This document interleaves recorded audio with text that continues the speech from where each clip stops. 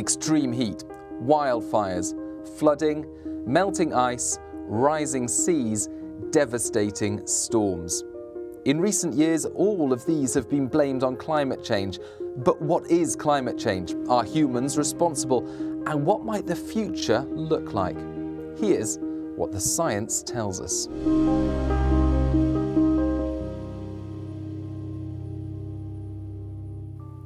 2019 was an extraordinary year of weather records in the UK.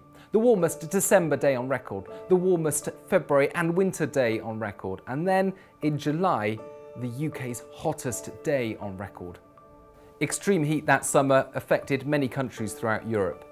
Temperature records were set in France, Germany, Belgium and the Netherlands. 2 years later, June 2021.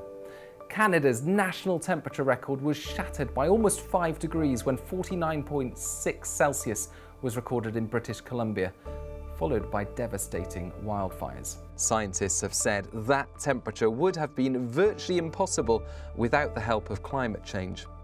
And it's not only heat waves that scientists have recently linked to global warming.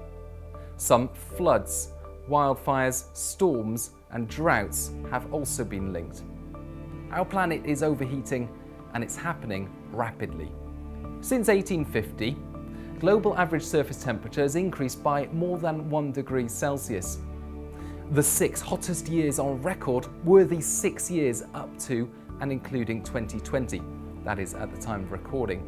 This has coincided with a dramatic increase in human pollution caused by burning fossil fuels, cutting down forests and many other activities.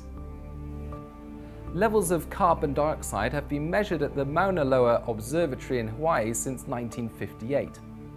The zigzag pattern shows the seasonal cycle. With more vegetation in the Northern Hemisphere, the planet breathes in more CO2 during the Northern Hemisphere summer, so there is a dip. Then there is more CO2 exhaled during the Northern Hemisphere winter. Meanwhile, the steep upward trend is the human contribution.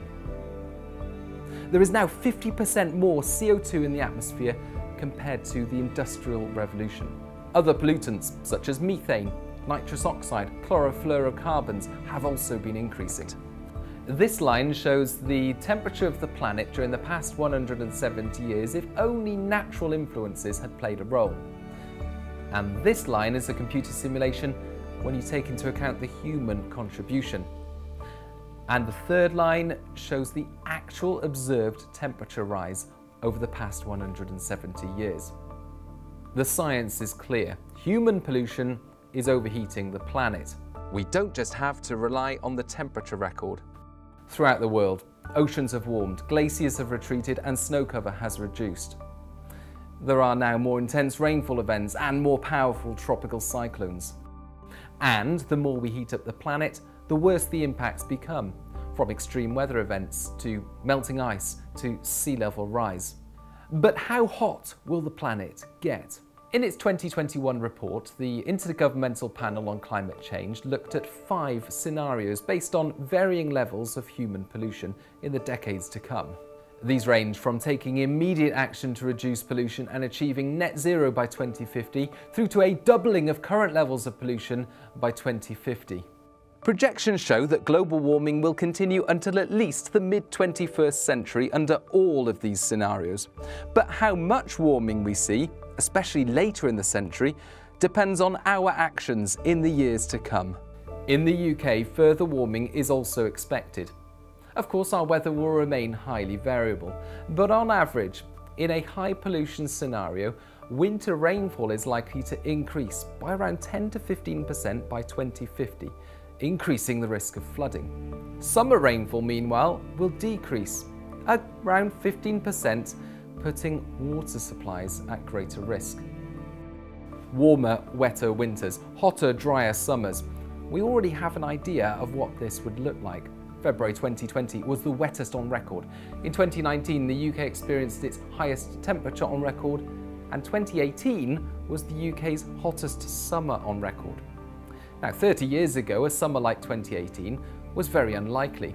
It's now much more likely because of climate change. And by 2050, under a high emissions scenario, it's about as likely as not.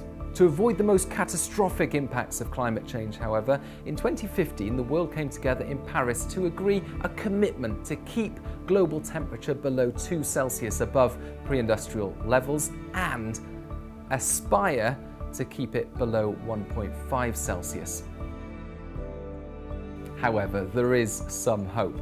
If nations around the world come together to take immediate action to tackle pollution, then global warming during this century can be halted and maybe even reversed. If you found this interesting, why not follow the Met Office on social media and subscribe to the Met Office YouTube channels for more weather and climate content.